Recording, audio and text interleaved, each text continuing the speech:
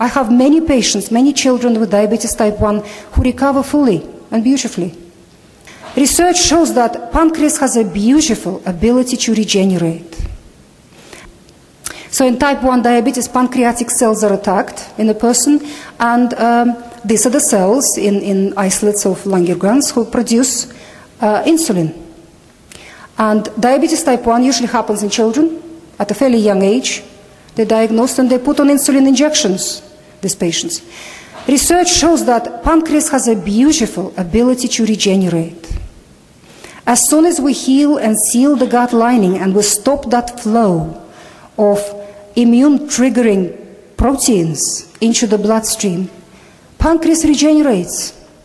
I have many patients, many children with diabetes type 1 who recover fully and beautifully once you heal and seal the gut lining. So it is not an incurable condition at all, and it's not a life sentence of having insulin injections for the rest of your life. Thank you. Okay? Yes, I thought I heard you say that type 1 diabetes can be cured with the GAPS diet. Yes. And if somebody got type 1 diabetes, was diagnosed around age 5, and now they're 30 years older, can it still be cured? The longer the condition goes on, obviously, the more entrenched the problem becomes. I would still give it a shot. Mm-hmm. And one of the healing agents, amazingly, for the pancreas regenerates. Every day it has a beautiful ability to regenerate. It can rebuild itself beautifully.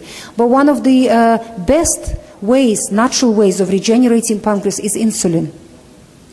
So the person should continue having insulin shots.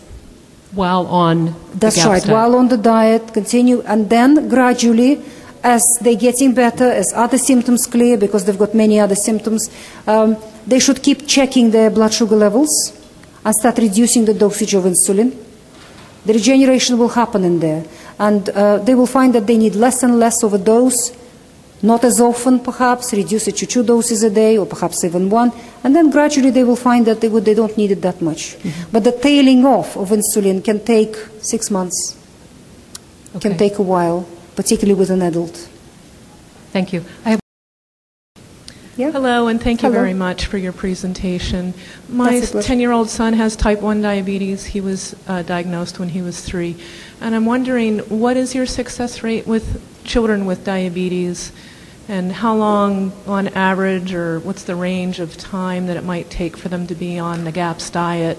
And then when cure happens, can they eat a full range of real foods after that, or do they still need to be carbohydrate? Absolutely. A 10-year-old should recover quite quickly. Hmm?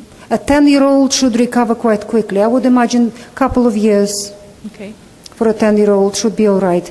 The only thing is to watch the medication, to watch the insulin injections, because you can bring the blood sugar too low. Mm-hmm. We watch it very carefully. So they have to test. Before having the injection, have to test because the dose will need to be adjusted. Mm-hmm. And that's what a lot of patients find, that they have to keep reducing and reducing the dose and reducing, and eventually they can do without it.